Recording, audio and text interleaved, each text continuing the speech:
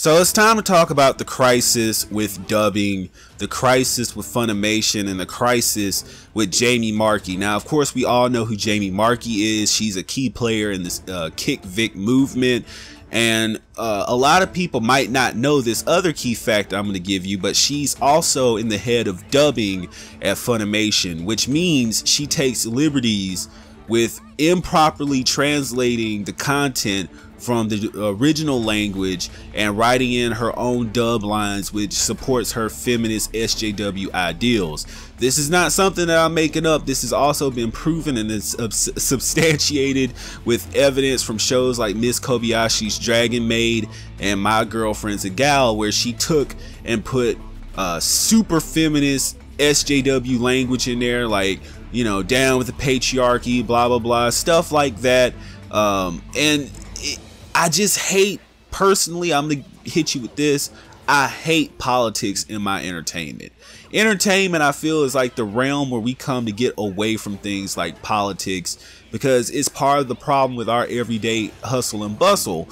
So when I get politics in my show, it instantly ruins any entertainment value that the show could give.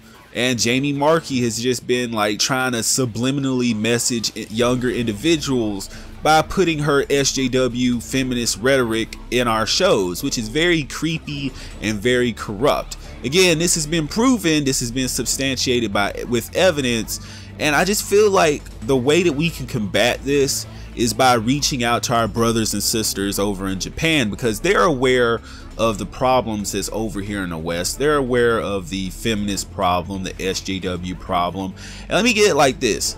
I don't have a problem with the right kind of feminism. When you want to be treated equally, that means you don't only get the benefits, but you get the problems of the other gender. Then I can understand that kind of feminism. I believe they call that what, like first wave feminism or something. I don't know the different, it's like the different levels of Super Saiyan. It's too many of them to keep track, but I guess they call that equalism or equalist. I have no problem with people wanting to be treated equally. That's not the problem. But you get crazy individuals like Jamie Marchi who come up and they want to basically castrate men. They hate men so much. She wants their heads, she wants their balls. They want, like, I don't like that, and I can almost kick myself forever. Like, I'm not even gonna lie, I used to like her as the voice actress for Rias Gremory when I didn't know that she was an insane lunatic.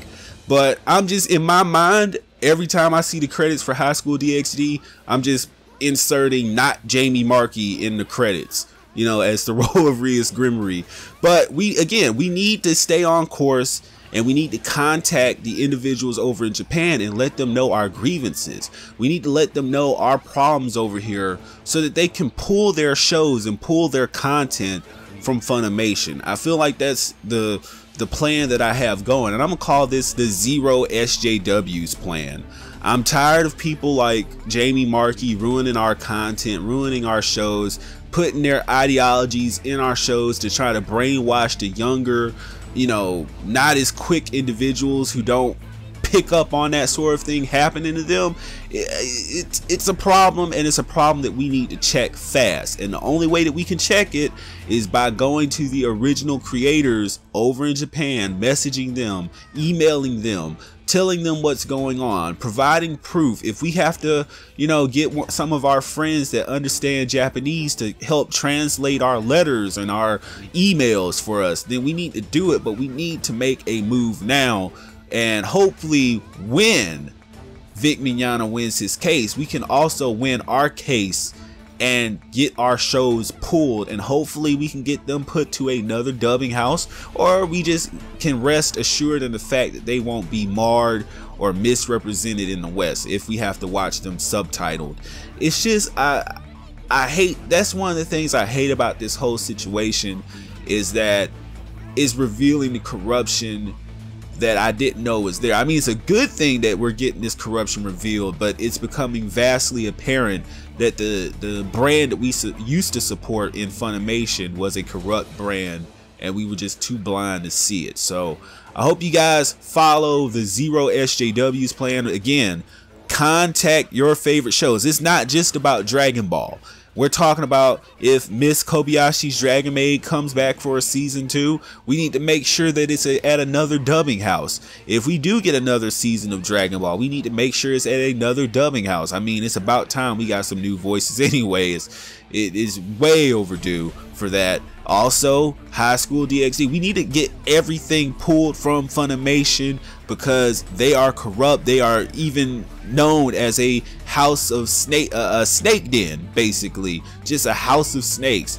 And we need to be proactive as a community in deplatforming them. And I know a lot of people have their feelings about deplatforming, but against corrupt individuals like that, I feel like it's justified. So, I mean, your perfect being perfection. Go ahead and hit that subscribe button. Click that notification bell for more content such as this.